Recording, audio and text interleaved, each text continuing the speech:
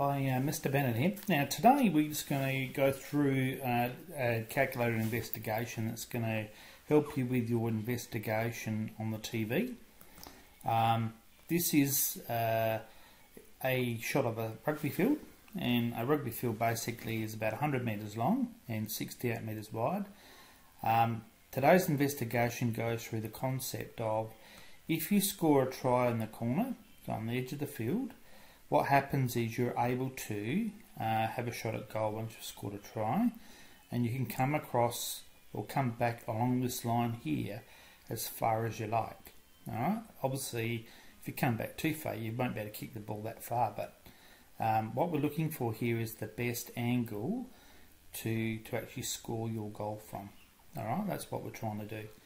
So that's the picture there. So we need to work out what this angle here alpha is, and this angle here beta, and obviously this angle in here is going to be beta take alpha, which will allow us to do that. Now we know the dimensions of the rugby field, so if you're looking to that post there, it's 36.75 metres from the edge, and to that post there it's 31.25 metres, because that gap there is 5.5 metres wide. This D is the thing that we're going to set. We're going to set this D and work these angles based on this over here. Now we can do this calculation set a D value and do the calculation once, and I suggest that you do that in class. But I'm going to show you how to do the calculator bit. Alright, so we're going to do all the calculations in one time, and here is basically what you need to do. Alright, so I'll need to just show you how that works on the calculator, so hopefully it makes it a bit easier for you. So I've got my calculator here now. You might, if you go to your calculator, you might find that you actually have some lists, some data in your list on your calculator. So simply all you need to do to get rid of that is you might be there, so you need to go up to the top here. See, it's covered on the L1 there. Alright, and you go clear and then enter, and that will get rid of everything in your list.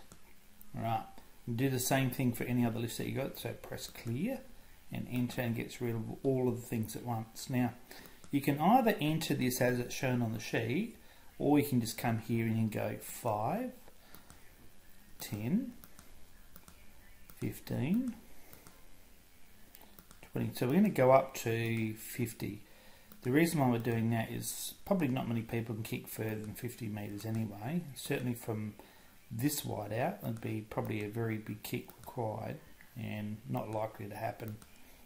Alright, so nearly there, 45 and 50. So what you've got here is you've got list number 1, which has got the values. This is my D values. Alright, so when we go to our sheet, in the next column we want to put our beta values. Our beta values relate to the biggest angle, and so that's going to be the biggest distance over the D, and we have to do tan, so it's inverse tan to do this actual answer. So here we come over here, and we want to enter a formula that's going to do all of these at once. So see how I've gone up to the top, that's highlighted there. We've got a formula down the bottom there. So what I can do now is type in my formula. So it's going to be inverse tan.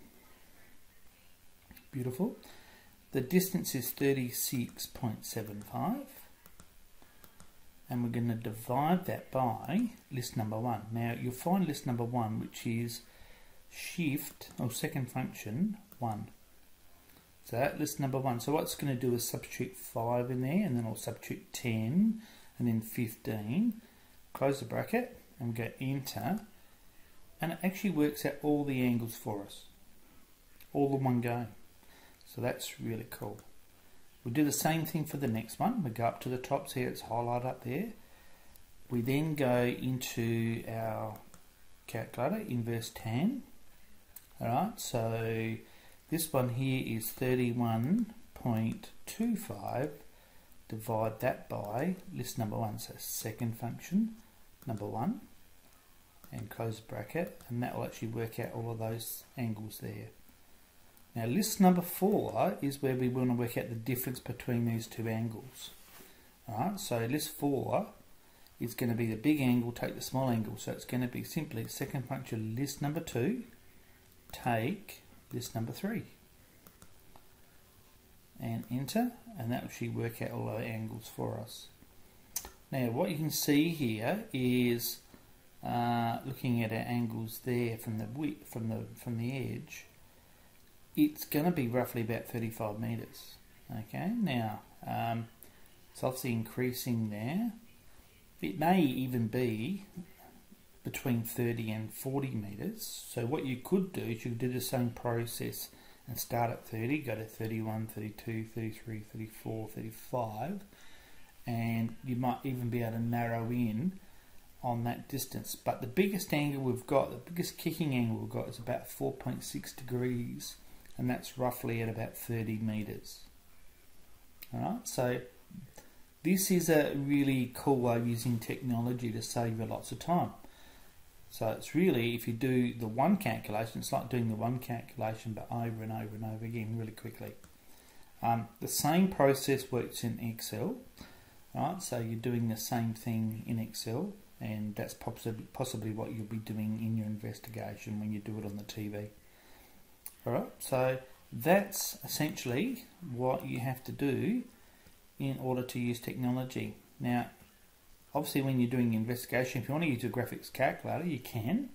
Only thing is, to actually be able to show what you've done, you might either need to use an online generator like the one I'm using here, or you'll just need to set up a table and you'll need to write your values in, alright, or type your values in. So it's up to you.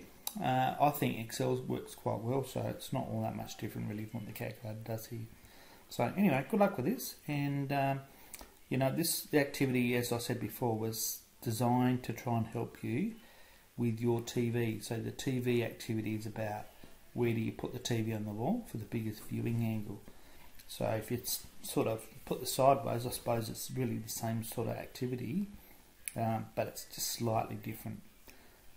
Anyway, good luck with it, and we'll catch up with you in class.